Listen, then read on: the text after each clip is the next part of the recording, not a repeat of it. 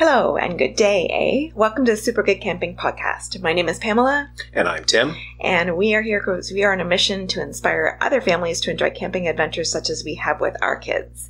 Today we wanted to talk about essentials for camping, and we have 6 planned, but there may be some bonuses at the end. All right, so the first thing I want to say is when you go camping, I don't care whether you're in a car, whether you're backcountry, which we know I like, whether you're going on a day hike, make sure that somebody else has your itinerary. It makes it considerably more difficult should something, heaven forbid, knock on wood, that's me pounding on my head, should anybody run into a problem and then need a rescue, if they don't know where you are, it's considerably more difficult to rescue you. So make sure that somebody has your itinerary, at least one person. The list of essential gear applies to, obviously, to backcountry camping because, it's not like you can pop out to Walmart from there in your car and pick up whatever else you don't have. But it also applies to things like day hikes. Make sure you've got all of these things in your pack, even if they're in a light version of what we're about to talk about. Heaven forbid you get lost, somebody twists an ankle, whatever, and the sun's setting, you're gonna run into trouble. So just do me a favor, throw these things in your pack and take them with you. It's not too much weight. It's not a big deal. We're gonna start with not necessarily in order, although pretty darn close. You need some form of location finding navigation. There's an app, I 3 words, something 3 words. Whether it's that, if you've got a signal. I don't really think about those things because a lot of times when we're backcountry, there is no signal, so it's kind of pointless. But I always take a map, I always have a compass. If you've got a GPS, that certainly won't hurt. We also drag around a satellite messenger. For me, it's the Zoleo, budgetarily, and mostly cost. I just don't need anything more than that. I can tie it to my phone if I need to make a bigger message. Butt covering 101. I can push the SOS. They can track it, triangulate it, and come save my butt. So make sure you've got those things. And my map, it could be a Jeff's map if you've been in the game long enough to own one of those. It could be the government's topographical maps. Those are excellent. There's more detail to them. There's more information. So you can sort things out better that way.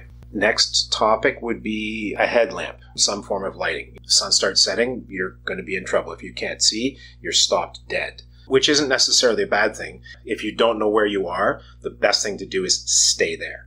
A search and rescue is going to start at the point that what your itinerary says where you should be, and then they will work backwards from there. So staying where you are isn't a bad thing. If you have a map and you know what you're doing and you're headed towards civilization, I guess, then you're going to need a headlamp if you're going to keep going through the night. Or, just even things like, for sake of argument, say you actually have matches, you're going to want to start a fire, you're going to need a headlamp to go around and collect up wood, stuff like that. You want to stay warm, so that's not a bad thing. When you set out, make sure it's a fully charged headlamp and or you have spare batteries with you. I have multiple headlamps. Some of them take batteries, some of them are onboard batteries that I charge, so there you go. A flashlight's not a bad thing either. And having more than one of these isn't a bad thing either. If one goes for a crap, you've got a backup.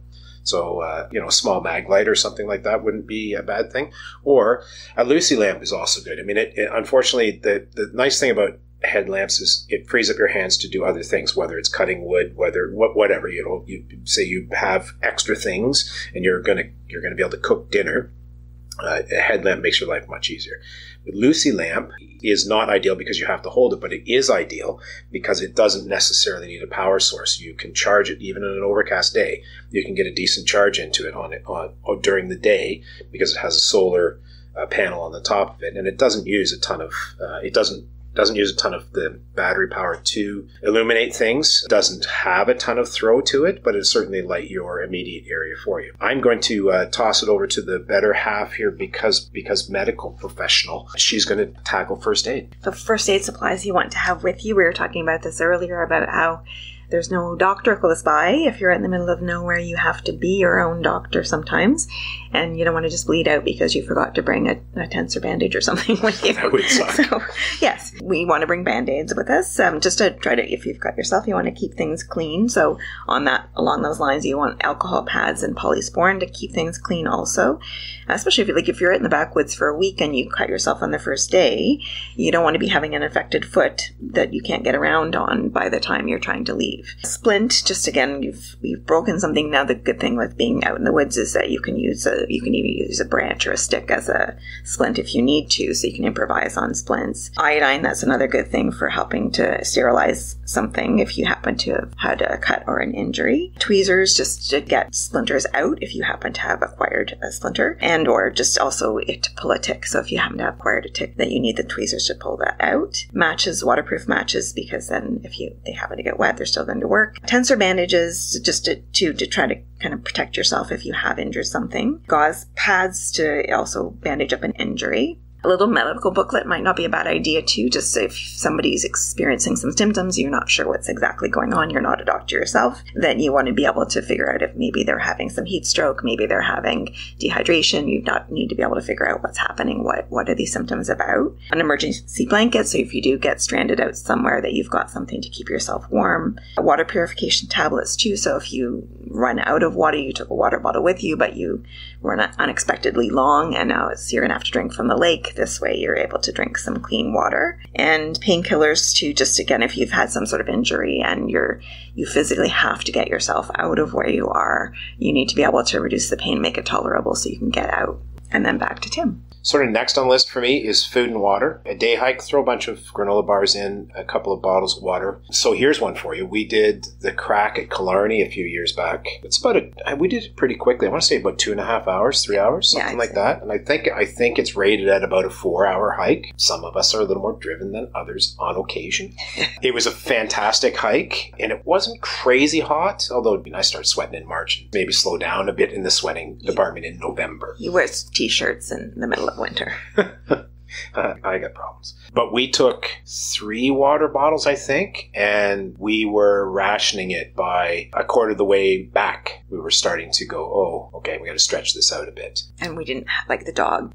Yes. We didn't anticipate needing extra water for the dog. Yeah. Poor planning on my part. Hadn't really given thought for him. So you lose a lot of water that way, trying to feed him out of your hand or trying to water him out of your hand. Water's a really important one. Again, even if it's on a day hike, take tons. I know it's heavy, but get over it, man. It's really gonna suck if you don't have water.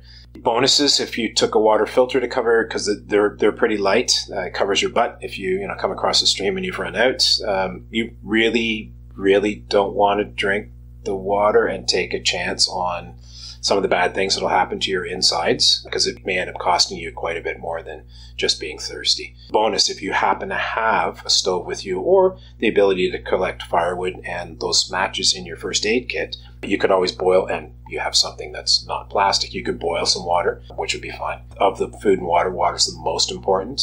Granola bars, trail mix, it's heavy, but it's got a lot of go-go juice in it. Thomas and I dehydrate quite a bit of food for our backcountry trips. It weighs nothing. It takes forever to rehydrate if you use cold water, so you would ideally like to have boiled water to do it, but it will rehydrate. Most of it will. Like there's like kidney beans and stuff, so chili wouldn't. You'd spend like hours waiting for that stuff to get rehydrated. But oatmeal and things like that's pretty easy. You're 20 minutes, maybe half an hour with cold water. And then we move on to shelter. So the first thing right out of the gate, I'll reference back to the first aid. Emergency blankets. That will keep you warm, especially in shoulder seasons, or temperature drops at night, even in the summer. Or you get a weird Alberta clipper come in or something like that, which we had at Algonquin last year, and it dropped to single digits in the middle of July. So at night, it was not particularly fun. That emergency blanket will keep you warm, keep you dry if you can be under it. Do all the things you need to.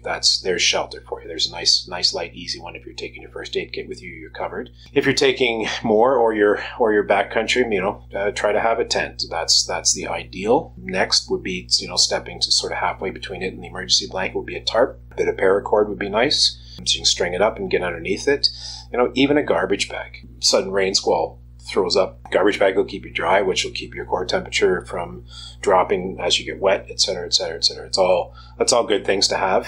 And then I'd say last but not least, a knife or a multi-tool. A knife in particular, it's a form of protection from whatever. You can cut wood with it to make yourself a fire, again, assuming you've got those matches in your first aid kit. if you don't have scissors in your first aid kit and you've got to cut a bandage or something to tie a splint or what have you, that knife's it's going to come in handy. You'd be surprised at even just a single blade. It's definitely on my essential list. And then bonuses, I would say, if you've got space for it, again, they're not particularly heavy things. Some of them are a little bulky, and it depends on, if you're going to go for a 2-day hike, it might be nice to have, sleeping bags and pads with you, something to cook in, whether it's like a small mess kit and an MSR stove. Spare clothes is never a bad thing. Again, you hit that rain squall, somebody slips and falls into a creek, anything along those lines. Wet clothes are crappy to be in. Nobody enjoys that. And they're going to suck a lot of the body heat out of you. So you don't want to be like that. As a scouter, we drill into the kids that we always bring extra socks. You do not want to be in wet feet because blisters or because foot infections or because whatever. We just always have extra dry socks. Yeah, nasty blisters are nasty when you've got to hike your way back out of somewhere. It's because there's no weight unless you can do handstands. There's no way around it. If your socks are wet, you're gonna have blisters. That's crappy. So that's our list of essential gear, including the bonuses, and that would be applying to backcountry camping, but also front country camping. If you're going for a lengthy hike, you need to have at least a downsized version of a lot of those things with you, just in case of emergency or unexpected events. And that's it for us for today. It's Super Bowl Sunday as we're recording this. And I don't know, who is your pick? I don't. It's not, the Bills aren't in it, so I don't even care. That's it. To me, I don't know. Tom Brady's not in it, and Patrick Mahomes is not in it, so therefore same for me. But I'm going to go with the Bengals. It's going to be a good game regardless. Enjoy the rest of your day, and thanks for listening. If you would like to connect with us, we would always love to hear from you. Our email address is hi@supergoodcamping.com. That's hi@supergoodcamping.com. And otherwise, you can connect with us on all the social media, and we'd love to hear from you. Thanks. Bye. Bye.